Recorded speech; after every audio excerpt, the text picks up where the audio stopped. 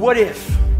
A lot of times I'll be in a 200-mile run or something like that, and I'm all jacked up. Body's broken, mind's broken, spirit's broken. I start to say, what if I can pull this off? It's the what if I can pull off a miracle. What if I can become someone that no one thinks I can be?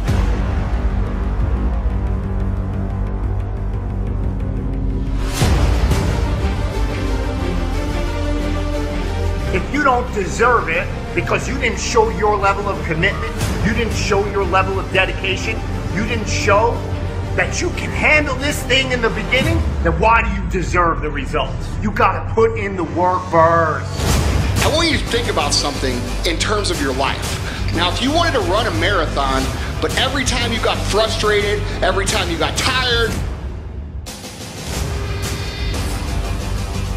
would you ever complete the goal of running a marathon? Of course not. Life is the same. Success is the same. Nothing worthwhile is going to be given to you. It's going to be earned, and it's going to be earned through your pain, through your misery, through your suffering.